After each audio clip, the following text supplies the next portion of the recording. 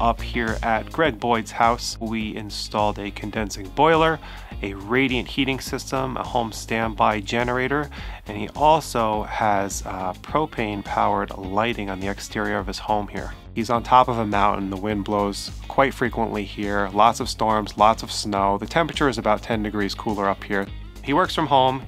He does everything online, so the need for a standby generator in this particular area is a lot higher than the average person that's on the beaten path. So if you design your house around propane, you're going to keep your electric bill low, keep your electric consumption low, and you will also minimize the size of the generator necessary to power the home.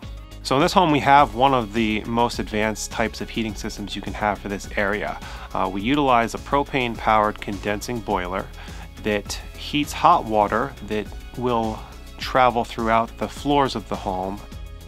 We run this whole system at an extremely low temperature, which is where we experience the savings in heating costs for the year. The biggest misconception with generators is fuel consumption. So if you have a house like this, which is state-of-the-art LED lighting, nothing in this home really draws a lot of electricity, then the generator is not going to require a lot of fuel to maintain power supply to the house. It ends up being a lot more efficient than the customers expect.